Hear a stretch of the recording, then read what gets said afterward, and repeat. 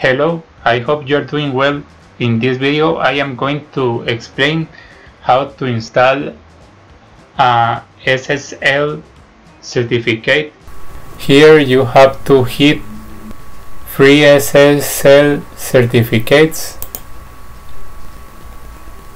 Now you have to hit add SSL domain. Here you have to type the name of your domain.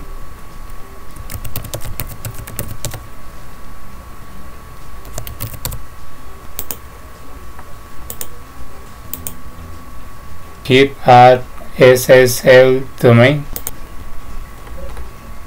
Now you have to copy this record name, open the cPanel, go down,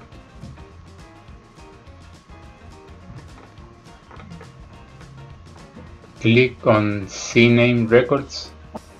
Here we paste our record name, we go back to client side, we copy the destination,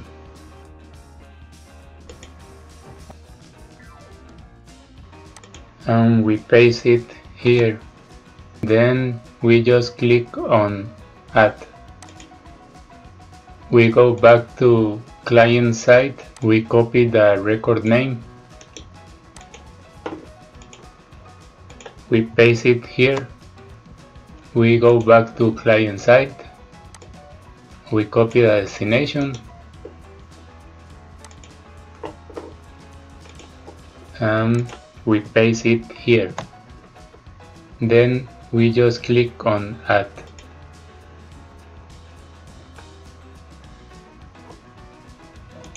Now we just have to wait until the record names shows as ready.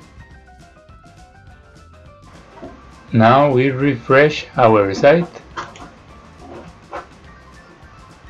and you can see that the record names are ready. We go down and click on request SSL certificate. We go down and then here may appear as pending. After pending, here will show issued. You have to click on issued. Then we go down and here you can see that the certificate will be valid for 3 months. We copy the private key.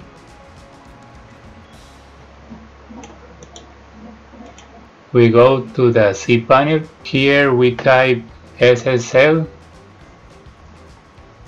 We click on SSL TLS. Here we just click on configure. Here we paste the private key. Then we just click on update key. We go back to the client side. We copy the certificate.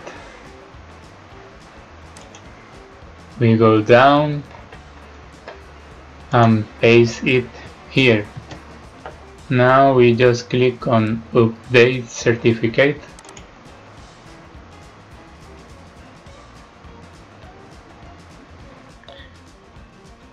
To verify if the certificate is activated in your website, you just have to enter this site, type your domain,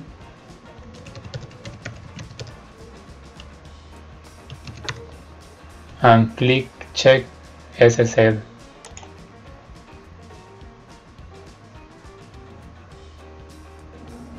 We can click on remind me.